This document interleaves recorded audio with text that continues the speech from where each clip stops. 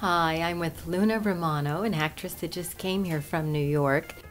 Hi, and we're here with David Trevino. She's been here about 2 months. Do you have any young children around you? No, thank goodness I don't have any kids, not married.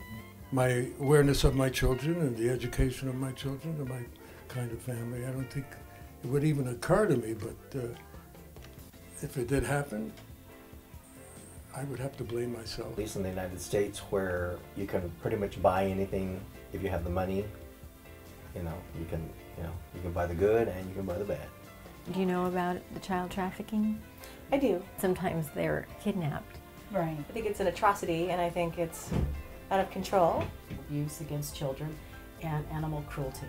Those are the two causes that I, really tend to, have a soft spot in my heart. It just needs to be stopped. Yeah.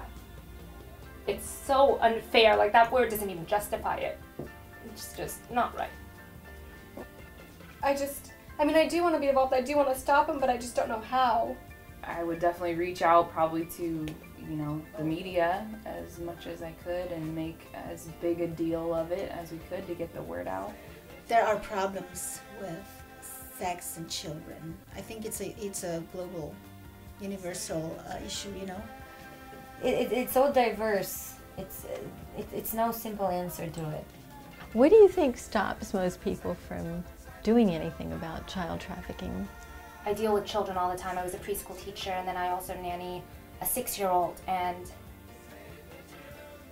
I can't imagine what I would do if anything happened to them in this way, in any way. There's just not a sense of awareness about it. I just feel like the numbers are growing.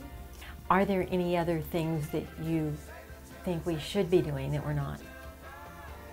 I think the main thing now is to just make people aware.